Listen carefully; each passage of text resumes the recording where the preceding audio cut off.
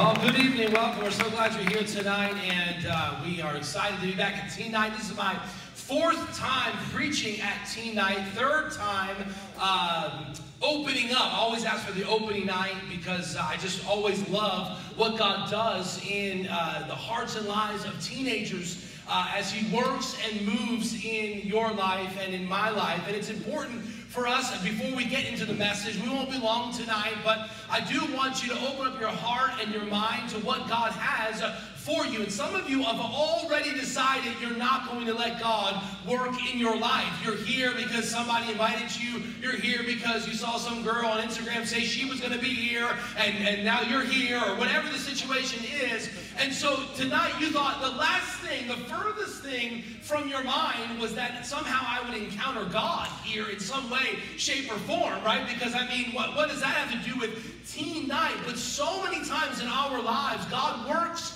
in ways that we never thought possible to bring us to a place that we would never expect where He would work in our life. What I'm trying to say to you tonight is this, that it is no accident that you are here tonight. It is not a happenstance. It is not something that is a coincidence. God, in His sovereignty and in His power and His grace and His mercy, has been working in your life to bring you to this moment tonight, to allow Him to work in your heart and in your mind so that He can bring you to a place where you surrender to Him, where you follow Him, where you trust Him as your Savior, whatever the decision is. And I'm so thankful that you are here tonight. We're in John chapter number 20. I'll read lots of verses here. You can follow along the best that you can possible. But John chapter 20, verses 24 through 29, the Bible says this: Now Thomas, one of the 12, called the twin, was with them when Jesus came. And so the other disciples told Him, "We have seen the Lord." But He said to them, "Unless I see in His hands the marks of the nails, and place my fingers into the marks of the nails, and place my hands into His side, I will never believe." 8 days later, His disciples were inside again, and Thomas was with them. Although the doors were locked, Jesus came and stood among them and said, "Peace be with you." Then He said to Thomas, "Put your fingers here and see my hands, and put your hands and place it in my side. Do not disbelieve, but believe." Verse 28 of John chapter 20 says, Thomas answered Him, "My Lord and my God." Jesus said to him, "Have you believed because you have seen me? Blessed are those who have not seen and yet have believed." We see here this incredible moment where Jesus Christ is risen from the grave. And by the way, I just want to remind you this evening that Jesus Christ is alive. The reason why that we can celebrate and sing and we can praise and we can have grace and we can have church, and the reason why we are here tonight is not because Jesus Christ is dead in the ground. No, my friend, He is alive and well tonight. He is on His throne. He is the King of Kings. Oh yeah, you can clap some good.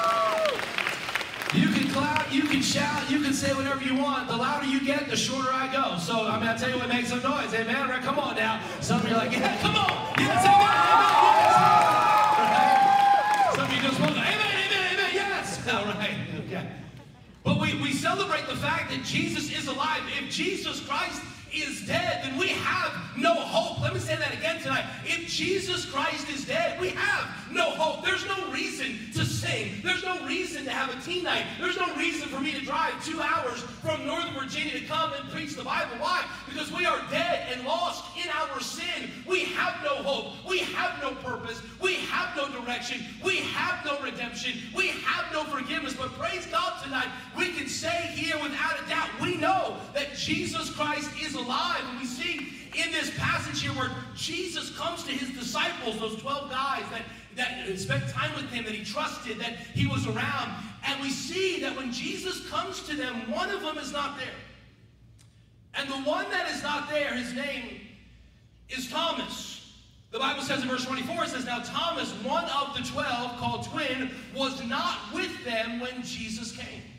So the situation is that Jesus Christ has risen from the grave. He is alive, and now He's going to go around and tell everybody. Listen, if I rose from the grave, I would probably tell a few folks. I'd probably post it on Instagram. Hey, thought I was dead? Hey, selfie. I'm not anymore, right? I would spread the news about the fact that I was alive. That's exactly what Jesus did. He went around and told everybody, and there came a point where He told His disciples, 11 of them were there, or 10 of them technically were there, but Thomas, one of them, was not. Now the question is, who is Thomas? Why is he so significant? Well, if you know history or the Bible at all, we know the phrase doubting Thomas.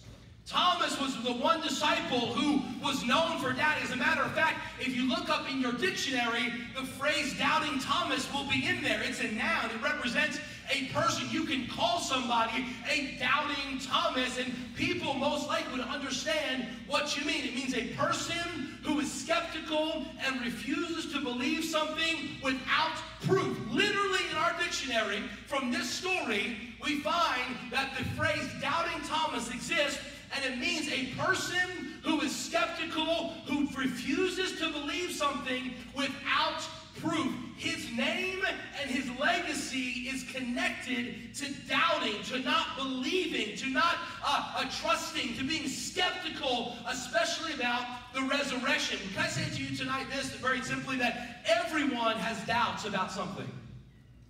Everybody does. Everyone in this room has doubts about something. There's something that you don't fully believe in. There's something that you don't fully put your trust in.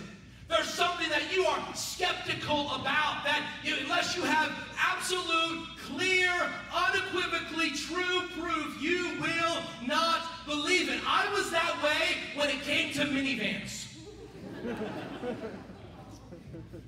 A couple years ago, we moved to Virginia. We had one car.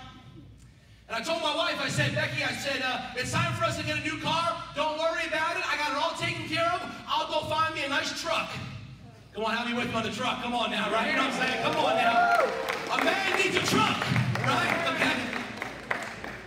I said, Becky, don't even worry about it. You go ahead and drive your nice Honda. I'll take care of it. Get the second car. I'll get myself a nice truck. So I began to look online for some trucks that would, suit my personality, and just, man, it's one that I love. I was thinking about a black one, man, with like big tires, I'm not really an outdoorsy guy, but I can act like I have a truck that is outdoorsy, you know what I mean? I mean, it was going to be sweet, man, with leather seats, all stuff. I had it all picked out. And one day, my wife and I were talking, and she said to me, I had a thought the other day. She said, instead of a truck, why don't we consider a minivan?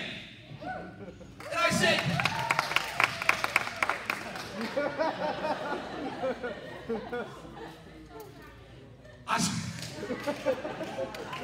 I said, excuse me? I remember, a couple years ago, I said these words. You know what the words I said. You know where I'm going with this. I said these words. I said, I will never drive a minivan. I am a man, okay? And a man needs a truck. Minivans. No, I didn't yell at her like that. Like I said it a little softer, right? I said, we're not getting a minivan. I said, you can get a minivan when I'm dead and gone. Use the money from the insurance to get the nicest minivan you want, but I need a truck, and that's settled. I'm a man of this house. I leave this home. We're getting a truck. And I remember I thought, I don't want a minivan. I mean, well, minivans are like for moms, right?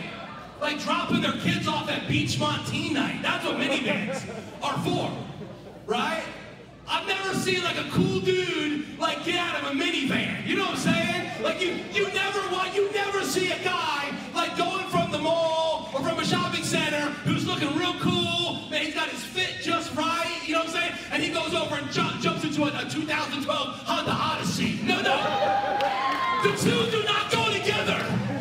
Coolness and the minivan do not go together, right? You lose some cool points when you get a minivan. A minivan is what you get when you don't want to be cool anymore, right? I told her, I said, I will never get a minivan. So a couple months went by, I looked for my truck, and she kept telling me, she said, those minivans, I heard somebody say over here, they're real practical. I mean, they're like a truck, We can fold the seats down. We can fit things in there.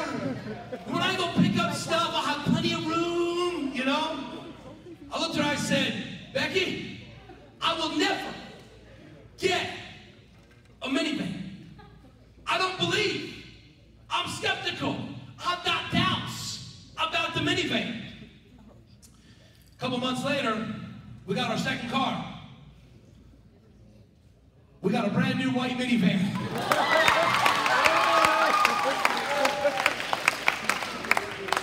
And can I say to you tonight, I love my minivan. Right? It is practical. I mean, it is great. Matter of fact, my wife is actually away this week. She's visiting her parents, and I had a choice tonight to come in my car or her minivan. I chose the minivan. I believe in minivans. They are awesome. I love it. It's like a truck. I mean, it's functional. It's great. But you know, I had my doubts about the minivan. And you know, everybody has doubts about something. There is something in your life that unless you have proof, unless you can know for sure, you are skeptical when it comes to believing in it. You know, Thomas doubted something. He didn't doubt a minivan, but he did doubt the resurrection.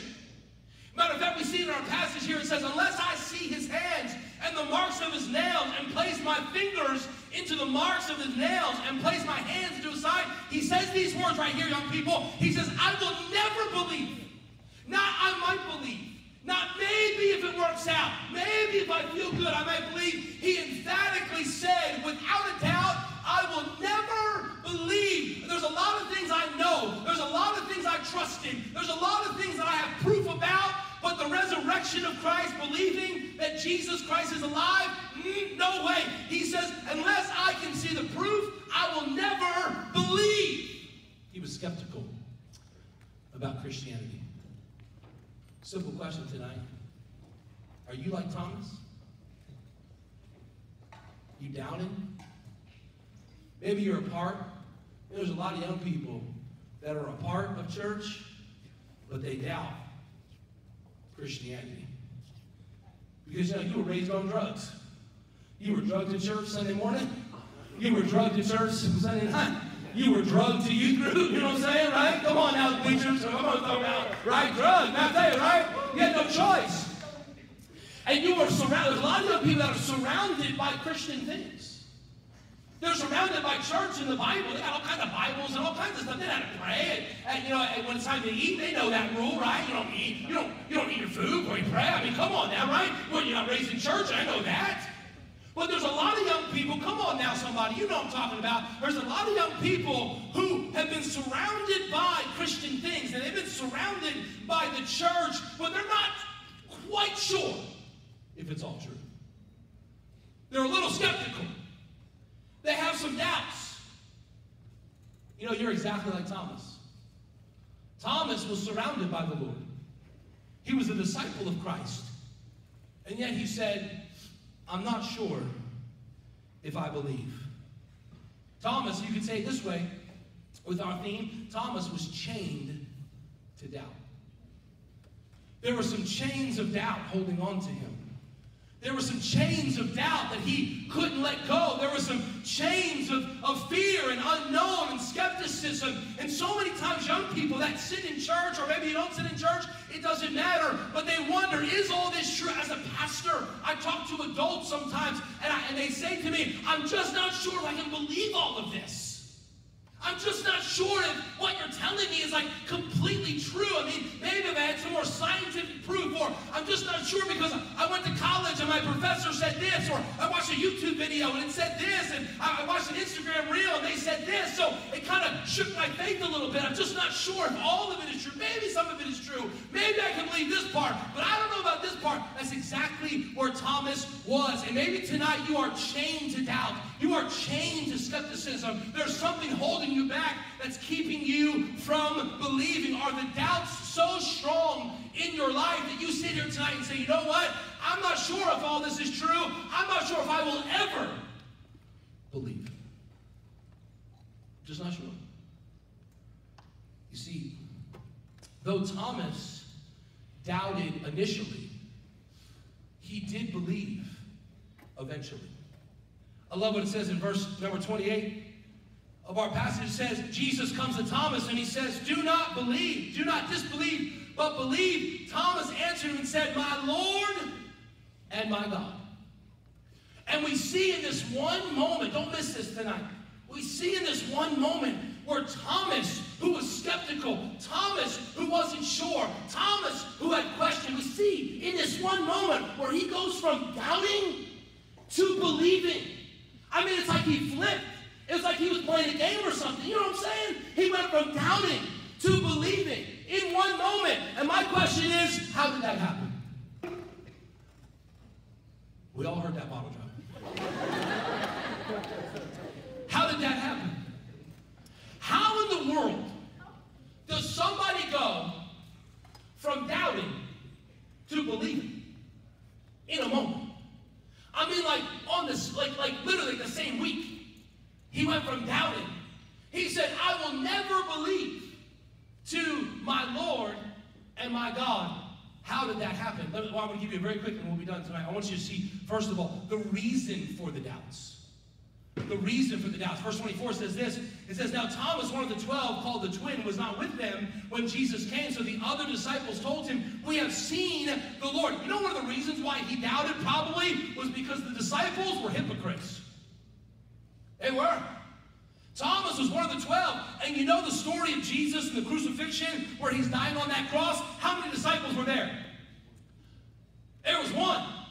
Where were the other 11? They were all gone. They all fled. They all left. They all lived in fear. How do we know this? The Bible says this. It says in Matthew chapter 26, verse 56, it says, but all this had taken place that the scriptures of the prophets might be fulfilled. That, watch this now, all the disciples left him and fled.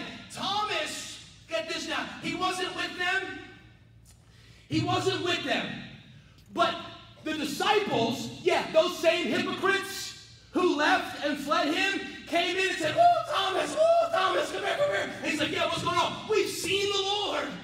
Oh, he's alive. Oh, we're going to serve him now. Oh, we're going to worship him now. And he probably looked at those guys and said, you bunch of hypocrites. You mean you're going to serve him? How about when he was dying on the cross? How about when he was in his worst moment? You forsook him. He probably doubted because of the people that were telling him.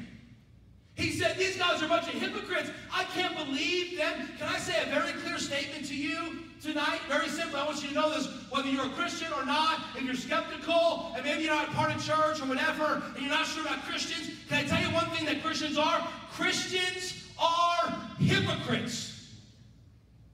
They are. And don't look at me like you're not.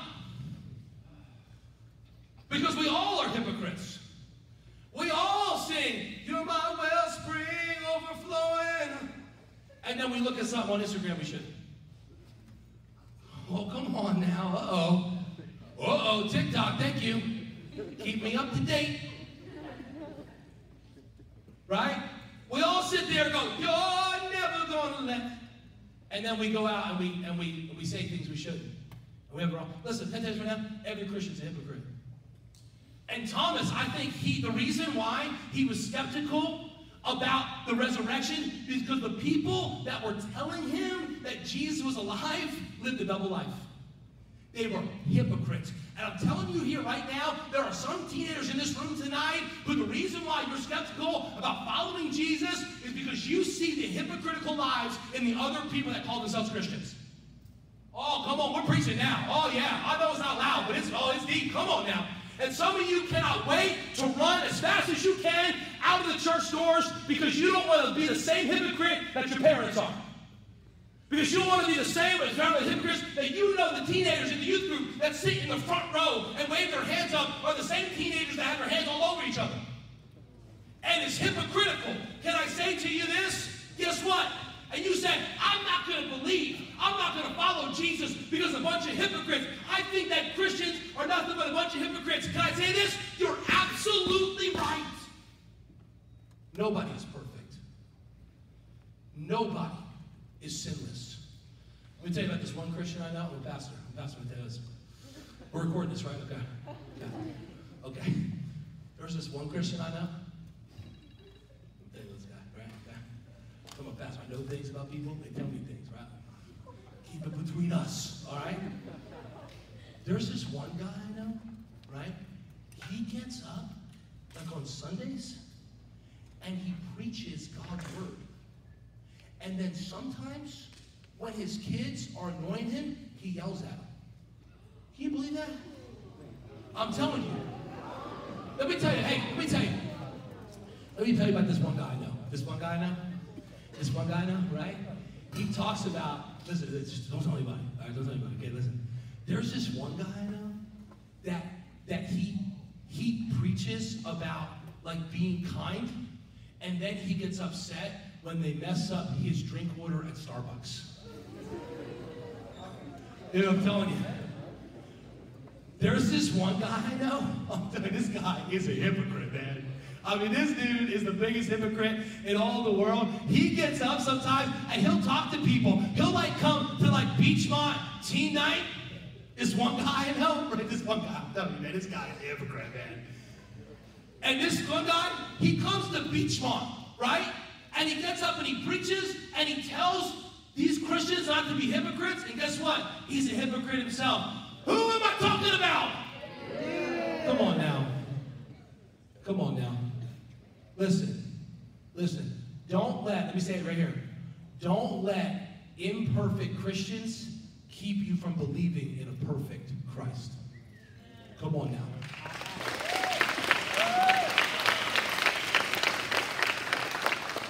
God is not going to take that as an excuse of why you didn't live for him, of why you didn't serve him, of why you didn't believe.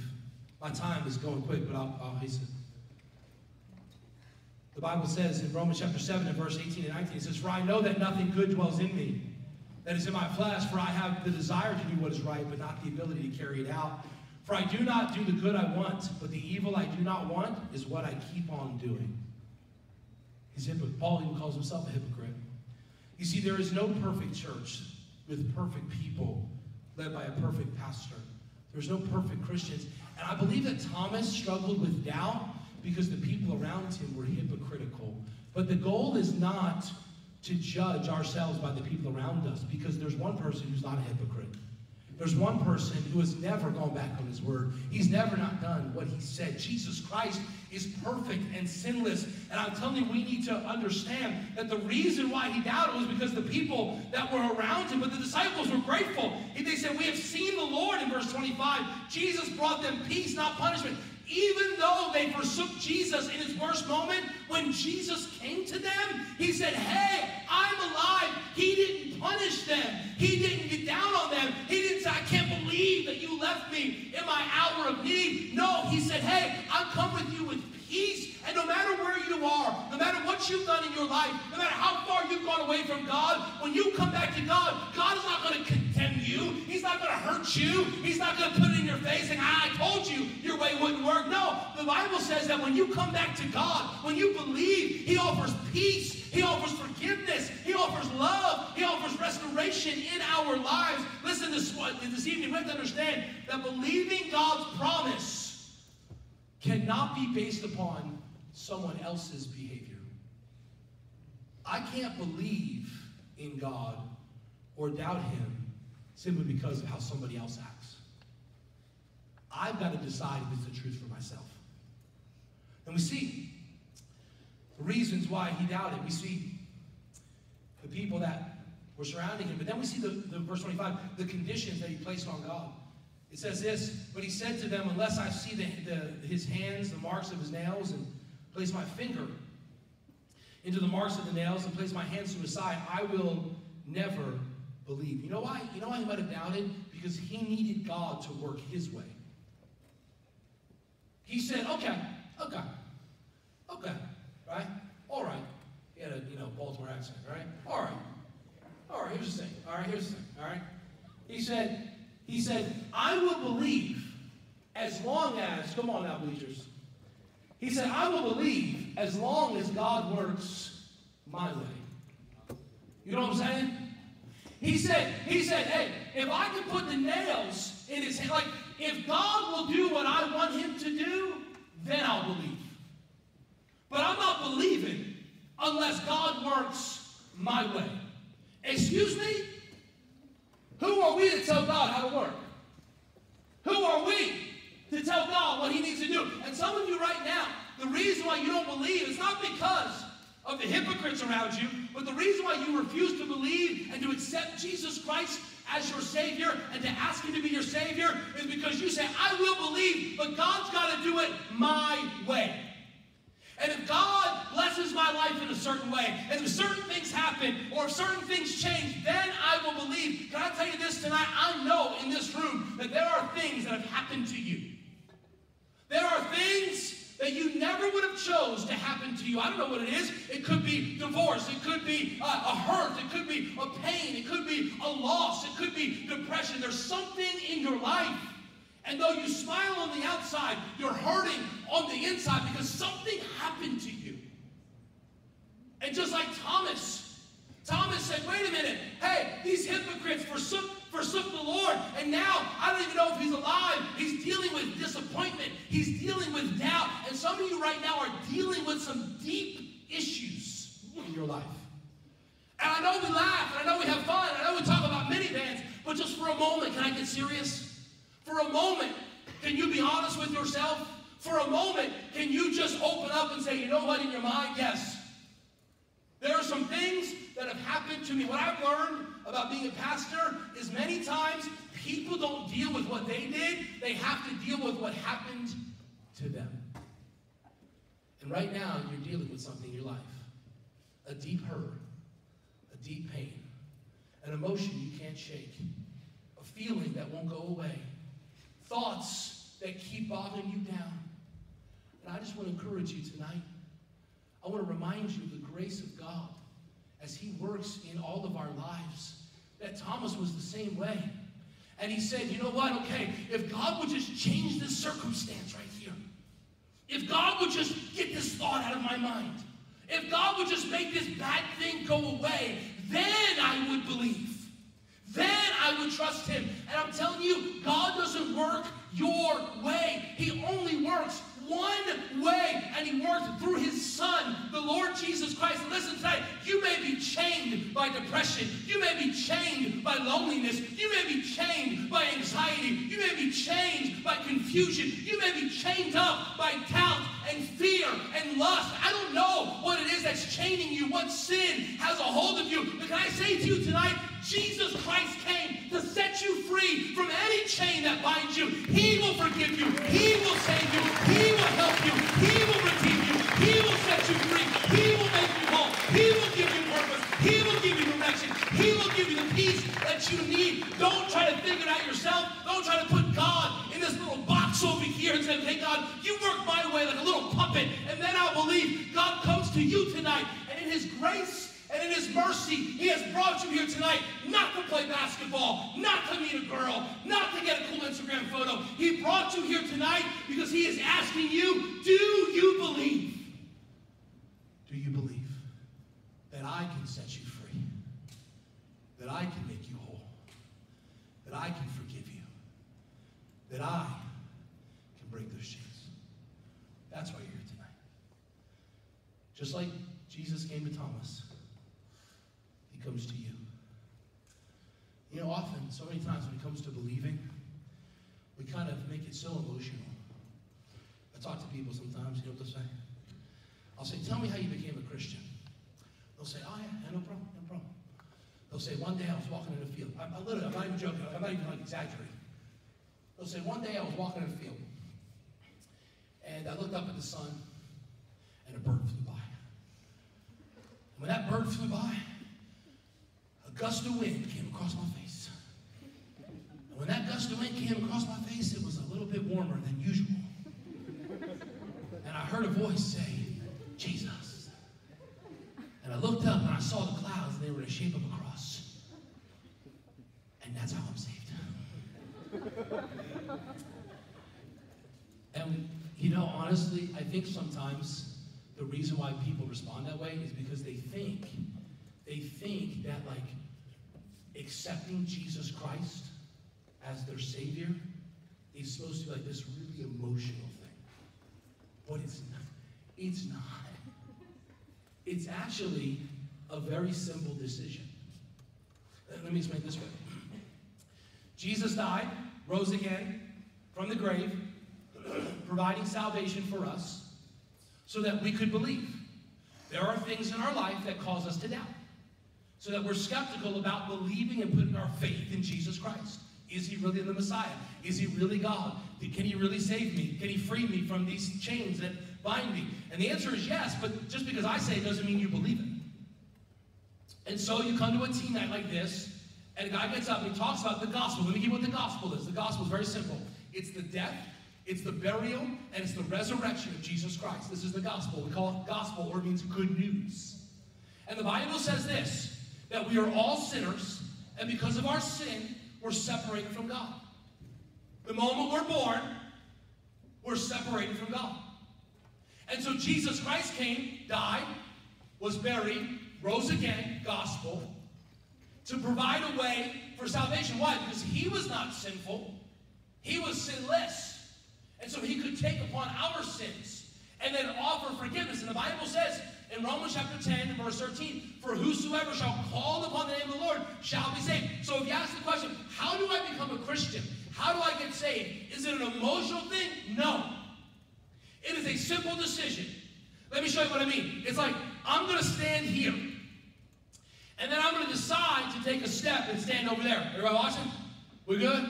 Bleachers, you got me in the back? Here we go. Ready? All right. I'm standing here. I'm deciding right now to stand over there. You ready? Here it comes. Don't miss it. Here we go.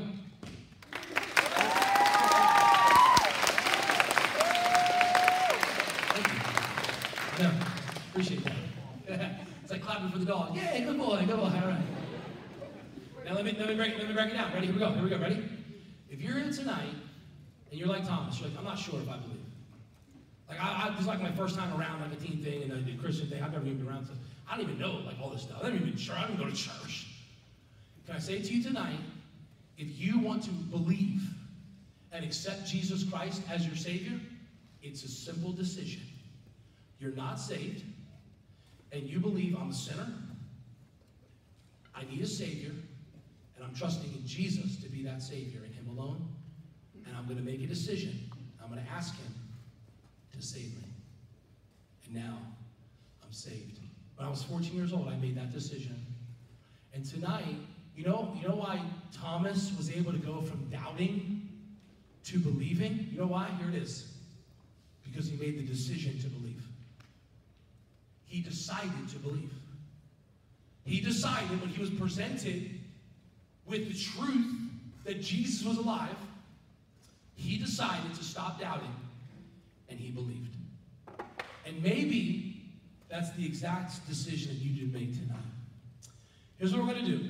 We're not trying to be magical, spooky, or emotional. We don't need any of that, all right? But there's two groups of people in this room tonight that I think the Lord's laid on my heart to talk to you. Number one are those who believe but are doubting.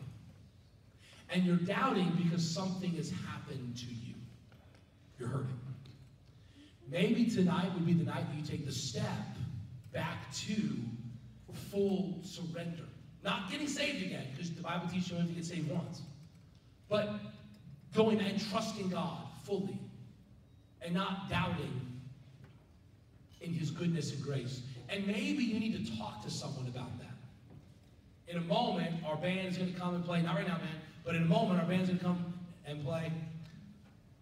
And when they do, I think we got some counselors, right, Mr. Stewart, in the back. Got some counselors over here in this dark corner over here, right? Okay, you can't even see them unless they smile with their white teeth, all right?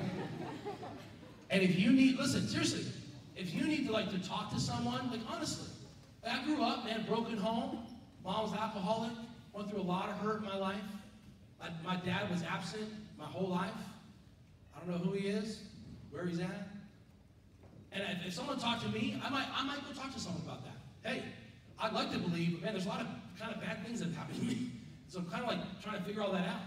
Maybe you would go talk to a spiritual counselor that would just pray with you and just help you. Maybe you believe, but man, the things that happen to you are starting to cause you to doubt. In a moment, I'm going to invite you just to walk to the dark corner. No one will even see it. It's so dark over there, right? Walk to the dark corner, find somebody, and say, hey, I just want to pray with somebody or talk to someone about what I'm going through. And that'd be a huge step.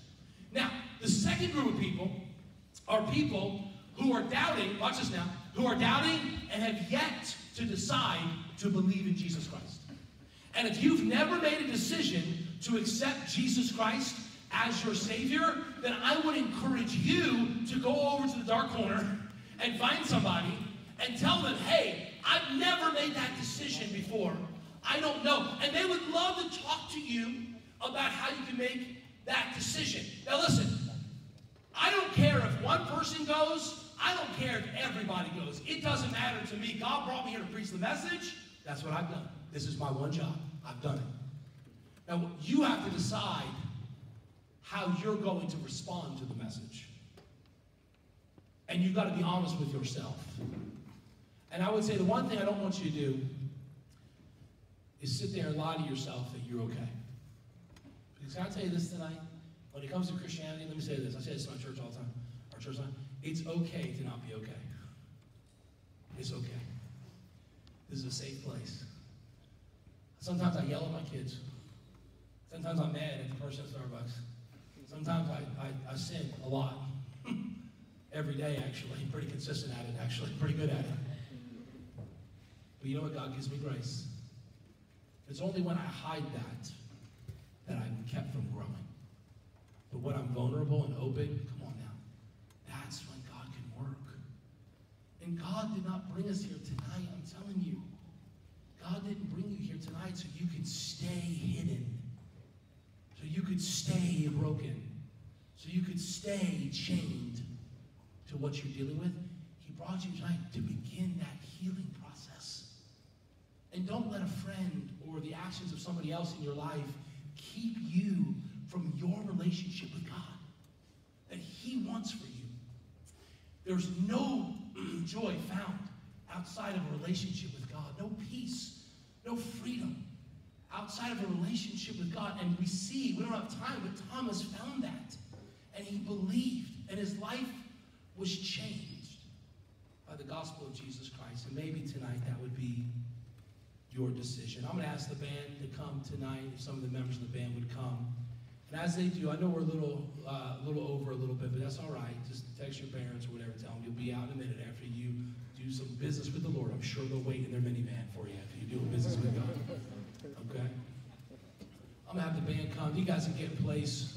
I'm going to pray. Here's what's going to happen. Here's actionable steps after this message tonight. I'm going to pray.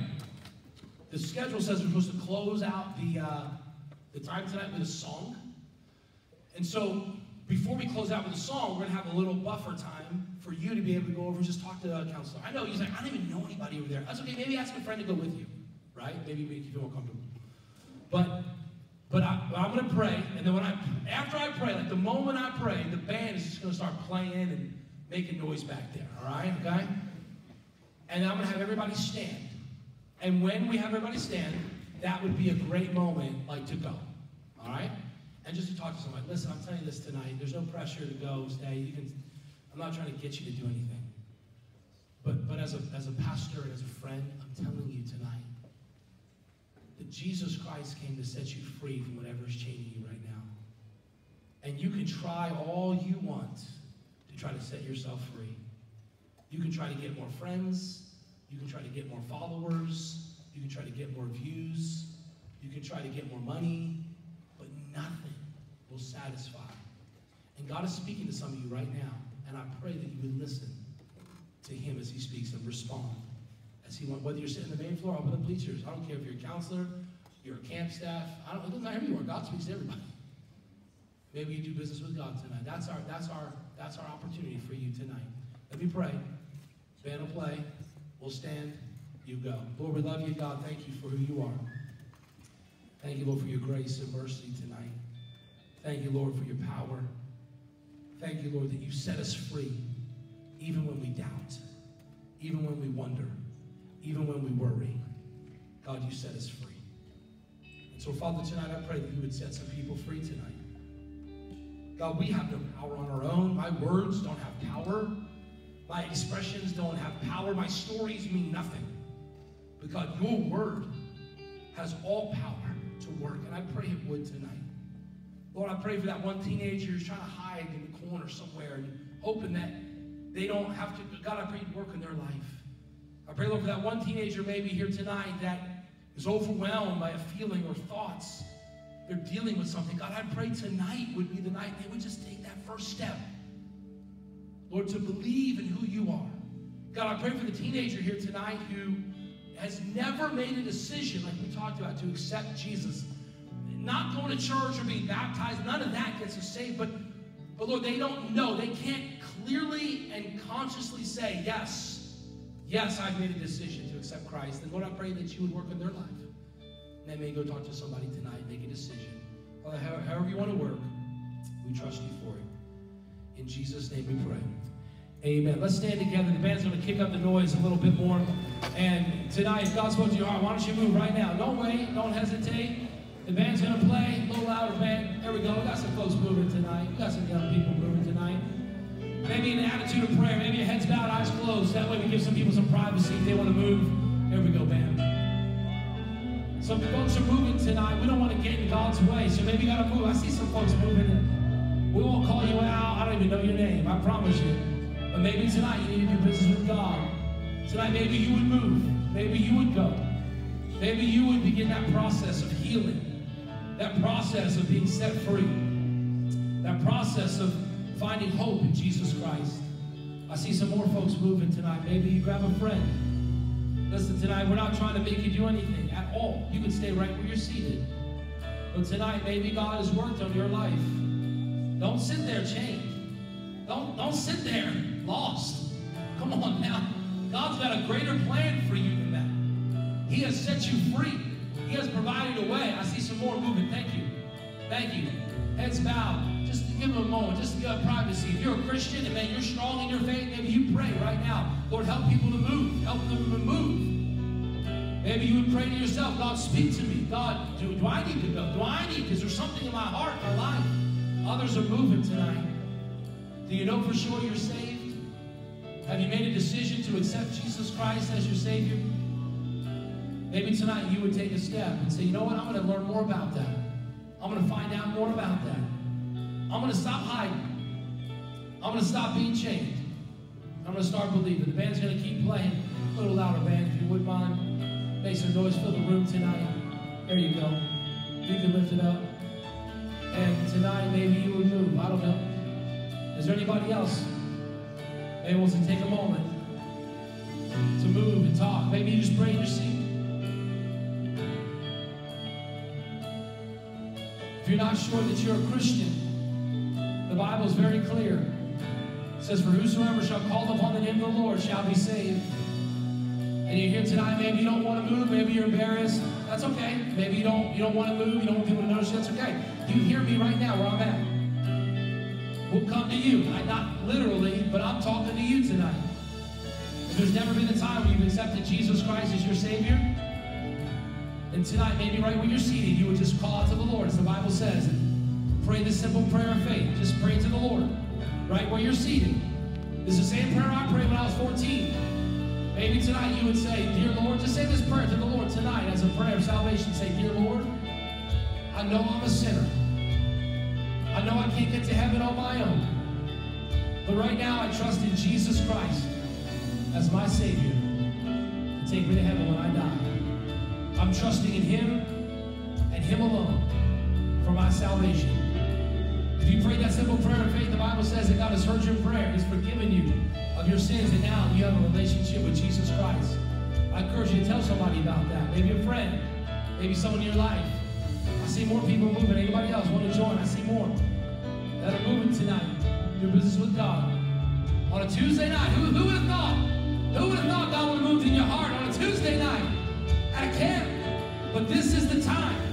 This is the place that God has brought you to work, to move you from doubting to believing, to move you from fragile faith to strong faith, to move you to a place of surrender in your life where you would say, God, you are my source. You are the chain breaker. You are the one who sets me free. Father, thank you, Lord, for this time tonight. God, I pray you bless us, Lord, as we end this time with worship. Father, I pray that, God, you would be glorified and honored. Thank you, Lord, for how you moved, how you're working. Thank you, Lord, for being gracious to us when we doubt, when we don't believe. Thank you, Lord, for giving us the grace to believe again. Father, I pray that you would work, that your word would not return void, that, Father, you would be magnified and glorified, and that the one name, the name of Jesus, will be lifted up in this place tonight. Lord, we give you all the honor and all the glory, Lord, for what you've done and what you'll continue to do. In Jesus' name we pray. Amen.